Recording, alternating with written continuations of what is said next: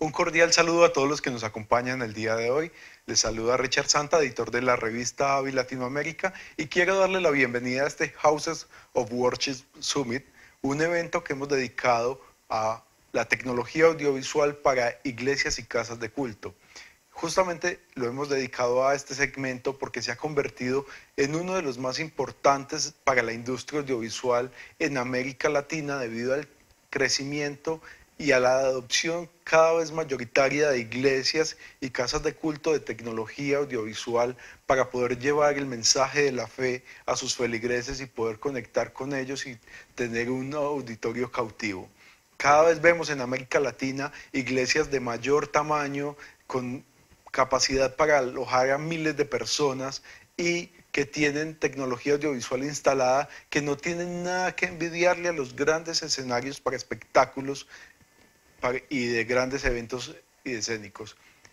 Además, la Iglesia Católica, predominante en América Latina, también ha venido creciendo en la implementación de tecnología audiovisual, sobre todo en temas de audio e iluminación para destacar la arquitectura de sus templos antiguos, como lo hicieron recientemente con la Catedral de Ciudad de México.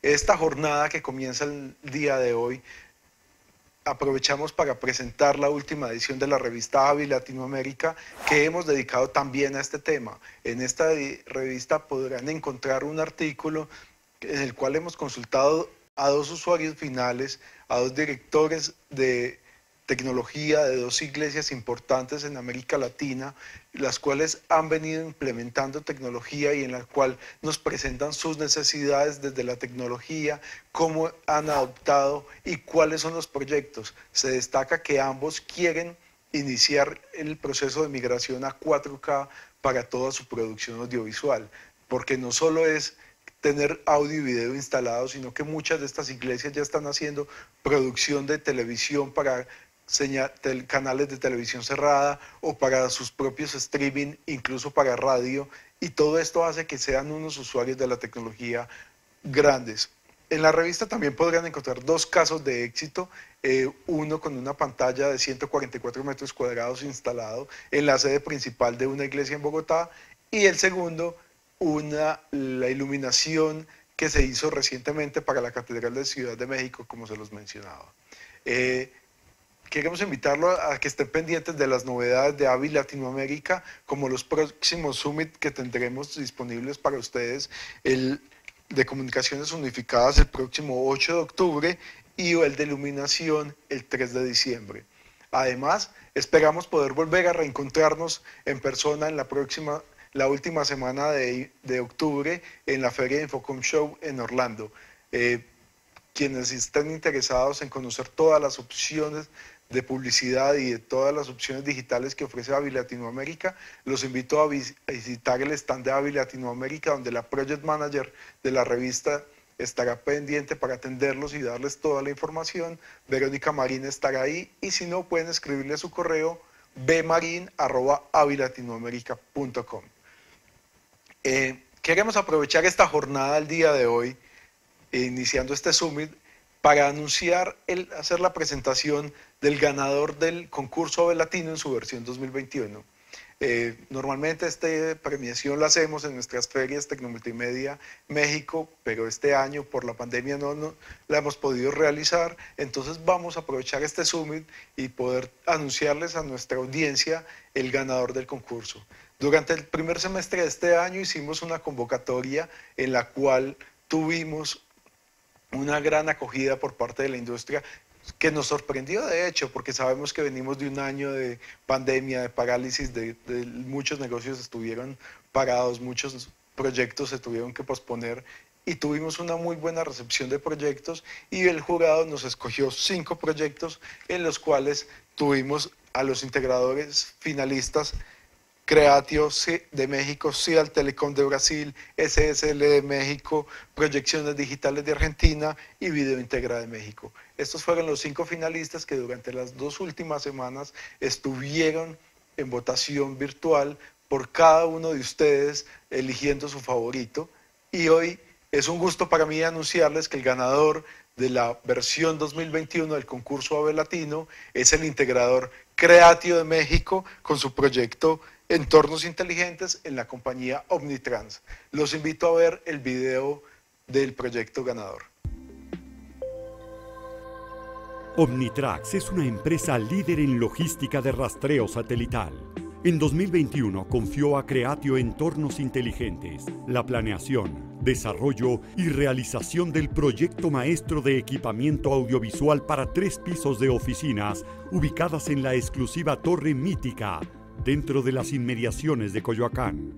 El objetivo de Omnitrax fue hacer más que un lugar para trabajar, un centro de conexión y colaboración, empatado al mismo concepto de la oficina del futuro de Creatio, reinventando los espacios de oficina en un destino productivo, conectado y confortable.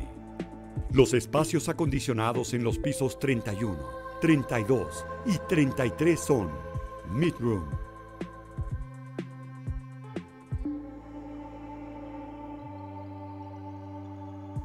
Large Room,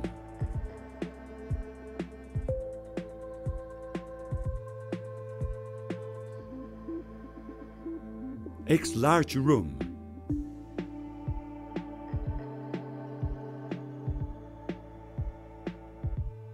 BP Office, Huddle Room,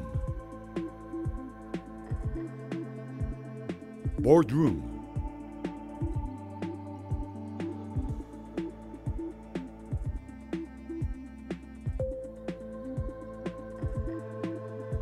Training Room,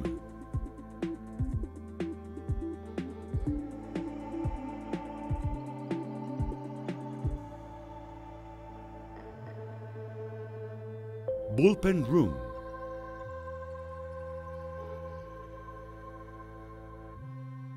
Customer Experience Room,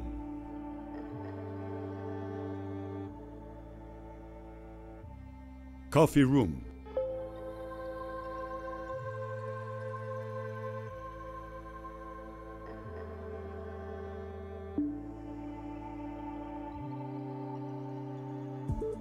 Displays on Elevator Zone,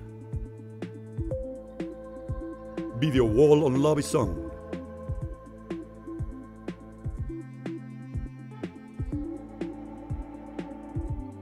Para Creatio, las áreas de trabajo deben favorecer la salud y el bienestar de los usuarios, haciendo de su estancia una experiencia placentera.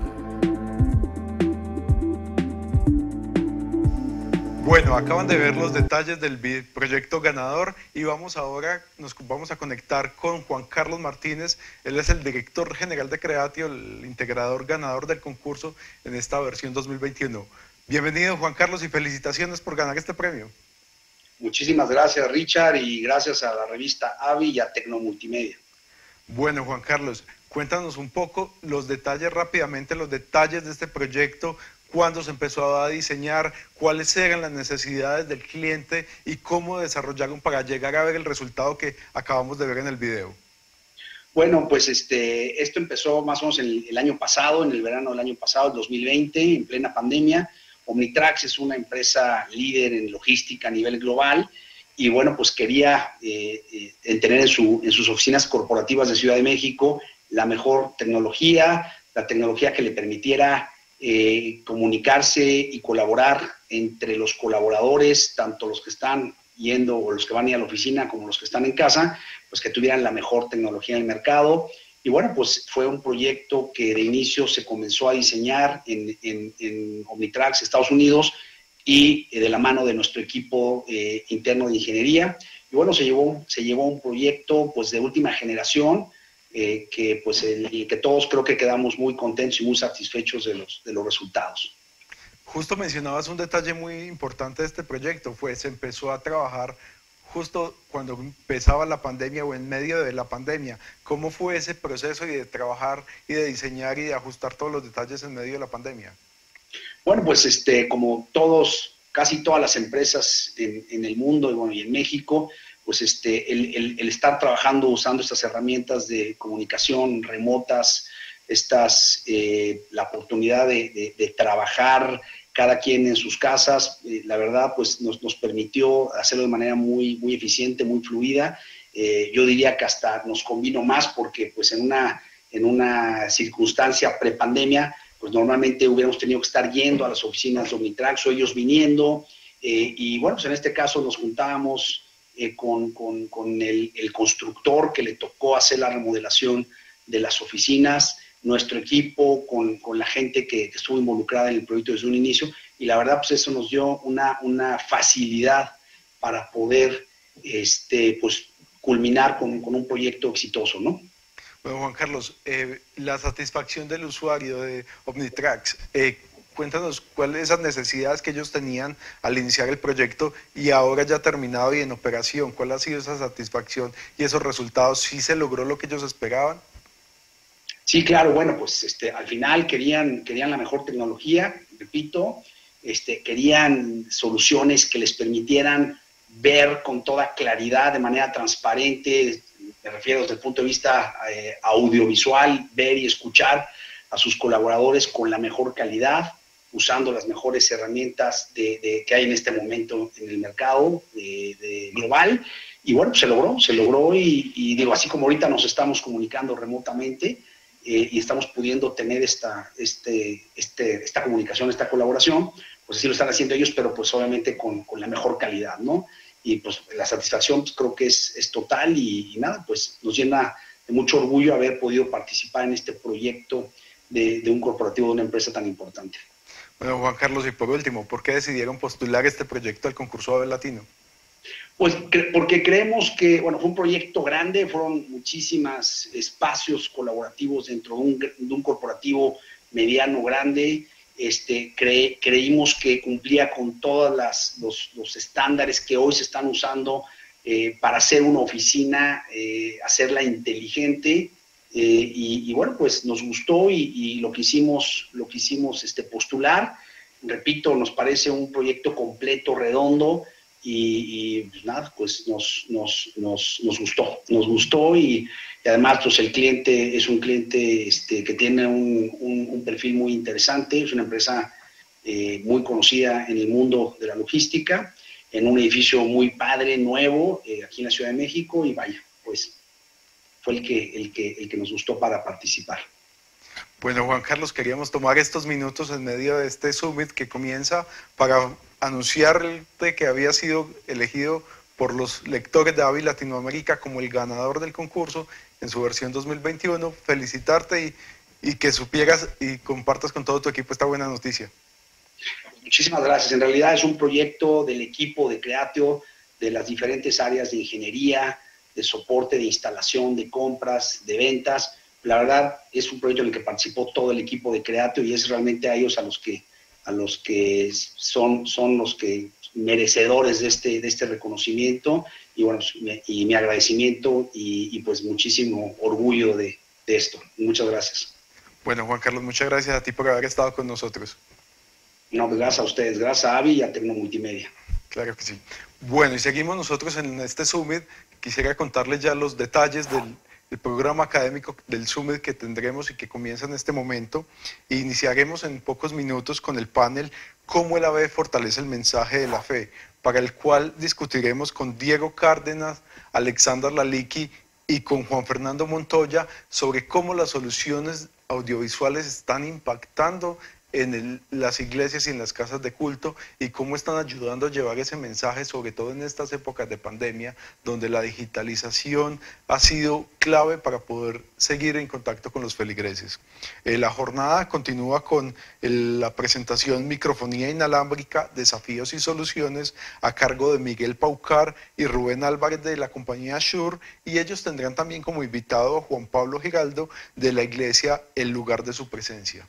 Esta jornada continúa con Templos Religiosos, el poder del mensaje, a cargo de Gonzalo Gamio de Sony.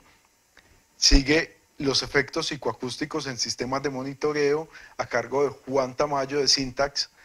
Contenidos accesibles como mecanismo para incrementar su audiencia, a cargo de Luis Guillermo Torres de AT Medios. Y finalizaremos con la charla Cómo lograr la claridad del discurso para la difusión de tu mensaje, a cargo de Julio Bracho de Sennheiser y de Iván Sánchez de la compañía SR Importadores.